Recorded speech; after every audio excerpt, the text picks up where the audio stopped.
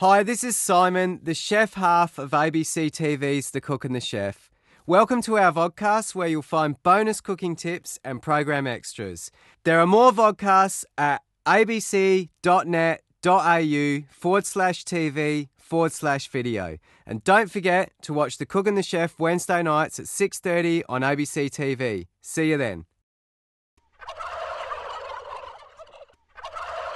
John, it's great to get up here because I've been meaning to come for ages and I actually can't believe how big the buggers are.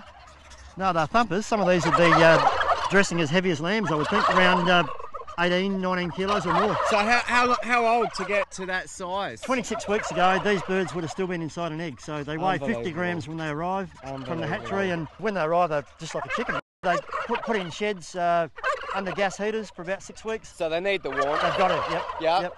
Then after that, they go outside into some intermediate sheds.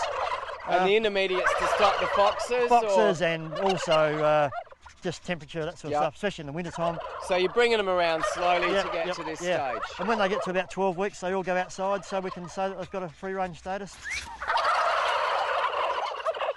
And what about the boy-girl thing? You got males and females in here?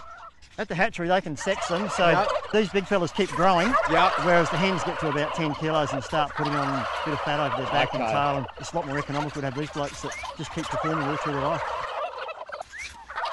So how'd you get into this crazy game? What made you do this?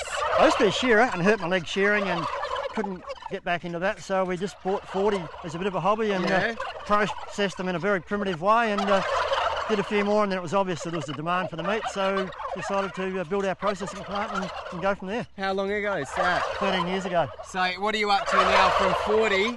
What do you get through a year now? 15,000. Why do you free range? At first, they had to be free range because we couldn't afford anything any better.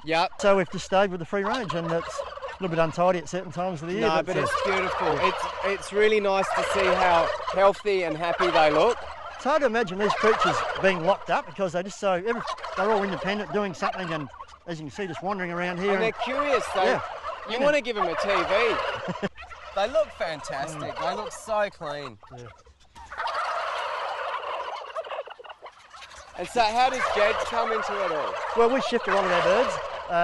Obviously, you can't raise small turkeys outside, so a lot of birds get shifted at different times. And the dog just helps us like a farmer would do with sheep, actually, just shift them around, and without him we'd be lost. We say shifting a mob of turkeys is a good way to turn a sane man into an absolute lunatic. So he's good? He is good, but it's like when you shift turkeys, it's like going to war. It's a battle of inches. Nothing happens quickly.